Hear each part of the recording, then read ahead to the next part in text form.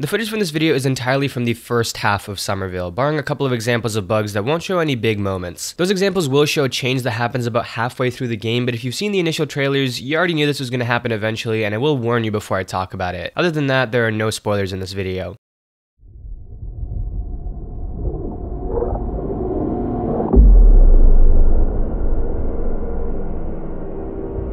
From the opening shot, Somerville has a presence and power that's conveyed through the intense visuals and rich sound design, and throughout its roughly 5-hour runtime, it continues to deliver on an artistic front. Experiencing the world, solving clever puzzles, analyzing the details, and surviving the alien forces you encounter is a lot of fun, as is expected from a studio led by one of the original co-founders of Playdead, known for Limbo and Inside. But while the artistic elements of Somerville fire on all cylinders, it's the technical side that lets it down. That's something that you wouldn't really expect to matter all that much for a cinematic platformer. I mean, it's not like you're out there traveling 100 miles an hour or cranking 90s, but in action, these issues make the game a little less tense, a little more goofy, and potentially a lot more frustrating. Somerville is about a guy, his wife, his dog, and his baby who's got the frickin' sauce. Look at little homie's waddle. Why is this dude so swagged out? Sheesh, hit it, baby. After a big sci-fi attack that cripples their home, the dad reaches out to somebody who fell through the building and gets KO'd. He wakes up sometime later and his whole family's just straight up left him there. And the remainder of the game is spent trekking through this now dilapidated world that's become partially encased by alien metal and goo, endlessly trudging forward no matter what you encounter. Exploring this world is great, and what I think Somerville really nails is a sense of scope. You spend most of your time either outdoors or in very deep areas in terms of the Z dimension. You'll meander through a massive field, see packed highways with cars backed up for miles, and drift past full areas that you never set foot in, altogether showcasing the full state of the world instead of limiting your understanding of the destruction to the small linear stretch you directly experience. The basic art style of this game is also fantastic, with the angular models and incredible lighting and colors, but it's a joy to look at even in low light situations with a muted color palette like this cave. It's got the right amount of empty space to make it feel lonely, but enough little details and markings to not make it feel flat. Believe me when I say though, the things you're seeing in this video are nowhere near the most beautiful that this game gets. I kept a lot of the best looking areas and moments out of this video for the sake of surprise. The art direction in this game is award worthy. It's a shame that it came out after the Game of the Year nominee cutoff, because it might have won best art direction this year, but it'll likely be forgotten by the next cycle. Also, a lot like Trek to Yomi from earlier this year, it plays with camera angles and perspectives quite a bit. There are cuts and tracking shots that are used sometimes to shake up the presentation, but more importantly, to give you better angles of your sweet caboose when climbing up ladders. I mean, damn, my man's got hip for days. What's the milk this family's drinking? Unfortunately though, it's with the camera and character control where we get into the first of the technical issues. The cuts from one angle to another are sometimes pretty jarring, which isn't helped by the hitches and jumps that happen during transitions, and when the camera's focused on the player, it can jerk around or work against you as a result of wonky physics. There are a couple of weirdly placed invisible walls, for example, and the game struggles with reacting to slight changes in elevation. Climbing any set of stairs looks unnatural and always spikes the camera in a weird way. Sometimes I'd crouch and my character would stand up randomly for a second and then crouch back down. Objects would react when I wasn't really close to them. The character model itself would look a bit silly trying to navigate around all of this, and it undercuts some of the beauty when you're constantly seeing the game struggle with some basic movements. You'll be looking at a gorgeous vista and then see your character glitch out for a second, or not be able to interact with an object that you're right in front of, but then you go to a weird faraway point and the game slides you over to the right place, or the wrong place sometimes. It just kind of takes you out of things. The short chase sequences that appear on occasion also sometimes suffer from this, because veering a little bit too far to the side slows you down like you're running through mud, even though you could probably make it out of the situation with this path you're taking if it let you go a normal speed. I also found that weird range of interactables thing I mentioned pretty frustrating in later chase sequences that I don't want to show for spoiler reasons, but these both led to some undeserved deaths that soiled the moment a bit. The chases themselves, when they work, are great. They imbue a more frantic energy into the game, and I still managed to enjoy most individual sections of it. But when you mix in the problems that I mentioned, as well as the frame rate problems that existed even in my very capable setup, sometimes with frames dropping into the teens for a second or two or coming to a complete stop entirely for an instant, it just doesn't all come together as seamlessly as you might hope. I know some of this stuff might come off as nitpicky, but when presentation is the cornerstone of this kind of experience, those smaller issues have more of an impact. I was getting distracted by some of the rough edges more than I would in a more open or gameplay-centric title, not to the point that it ruined it, but to the point where it's noticeable. In terms of the actual gameplay of Somerville, I really liked it. All of the puzzles revolve around the same theme of light and energy, specifically you using the powers of liquefying and hardening this alien material, which can only be used in the presence of light or energy. The effects of your powers on the material material never get old. It melts into goo or hardens into stone in such a satisfying way, in no small part because of its sound design. There's often no music playing in the background. You only get to hear parts of this fantastical yet serene score in brief moments of discovery or peace, and in its absence, individual sounds are able to stick out a lot more. The constant soft ambiance lets sound effects really cut through. The buzz of your liquefier, the dissipating of metal, the dry stiffening of the hardened ability, which until this point was just what we called getting to the free throw line 20 times a night. Hey yo! The chittering of these orb creatures, the rush of water, the soft whirring of dead machines, and the powerful warbling lights that scream danger with their sound alone. All of this stuff was amazing and strengthened the atmosphere of this game tenfold. It was so good that I started talking like the world's most pretentious knobhead for the last minute or so there. You must excuse me.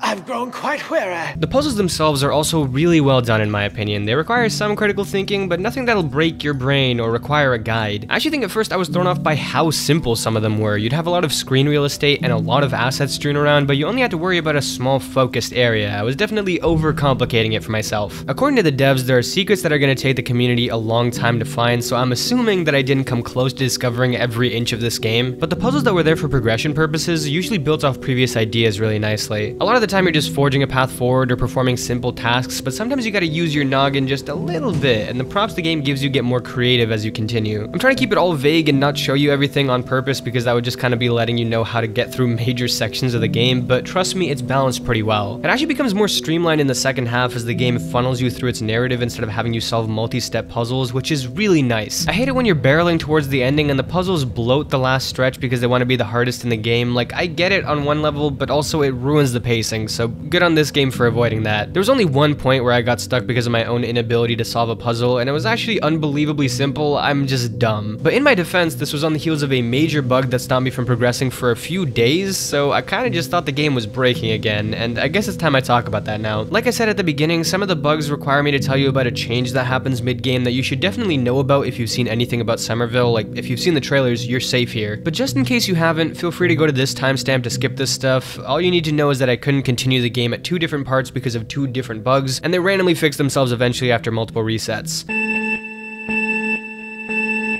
Okay, I'm assuming that anybody who wanted to leave is gone now. About halfway through, you reunite with your wife and child, who's apparently gained the ability to transport to the Shadow Realm every time he's picked up. I'm gonna be honest, I think he should have been the main character. This baby is an enigma. I want to know what's going on with him. Anyways, once this happened, the whole game started revolting against me. I think it sensed the fact that the love of a woman was too ridiculous of a concept for me to wrap my head around, so it tried its damnedest to make sure that I didn't. The wife's AI is all over the place. There's a point where the kid picks up a fox that has a light on it, so you need to go hold your wife's hand to activate your powers, but again, in what seems to be a personal attack against me, she refuses to hold your Cheeto-crusted gamer hand sometimes. And to get her to grab it again, you gotta shake and shimmy around, leave her area and come back to it, just do a bunch of random voodoo, and sometimes she'd enter a possessed state and you need to restart the whole checkpoint. I also needed to restart at one point because I thought you could explore this crevice here, but I just got stuck and couldn't leave, which also led to this weird audio glitch.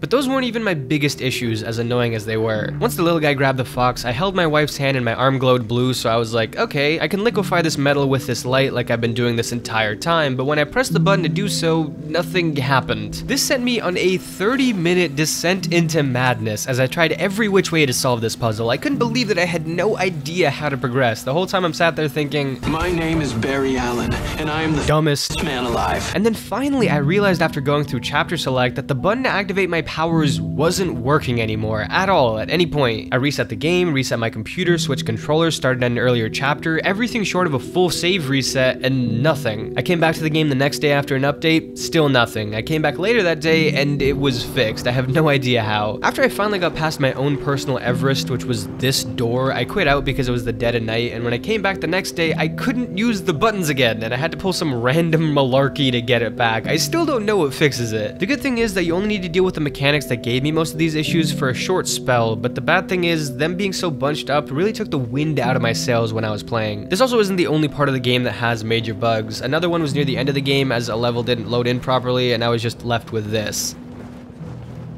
Nice feat, homie. This one also wasn't fixed by reloading a checkpoint or even restarting the game to my surprise. I had to restart my whole computer to fix it. Behind the technical issues, not just the major bugs, but also the smaller hitches that work against the atmosphere, I think this game is incredible. It is a wonder to behold at times, especially in later sections that I don't want to show here, and it lays out quite a world for you to explore and fun mechanics to play with, although I never felt particularly moved in the way that it likely intended. There's a weight and emotionality that's missing compared to other cinematic platformers, likely as a result of its higher concept in the same short package. Its push to feel bigger in characters, presentation, and world is admirable, and somewhat refreshing in a genre that sometimes feels very tight and contained, but the focus that lets these type of games hit home is sacrificed in that pursuit. Not that it doesn't go for sad or thought-provoking moments, I just found that they didn't hit home as much as they should have. But its closing hour is still a visual feast that, again, without spoiling anything, powerfully concludes the game's themes of isolation. Somerville is a good game. In fact, it's a great game, one of the best of the year in my opinion, but it's not as good as it could have been. The technical letdowns, including ones that aren't really fixable and are just how the game works, don't do justice to the art this game puts out, and I can only hope it gets cleaned up in the near future because it deserves to be experienced as the game it can be. Somerville is brilliant, but it's also a bit broken. If you're new here, subscribe, join the Discord in the description, leave a like if you enjoyed, and I'll see y'all next time. Peace.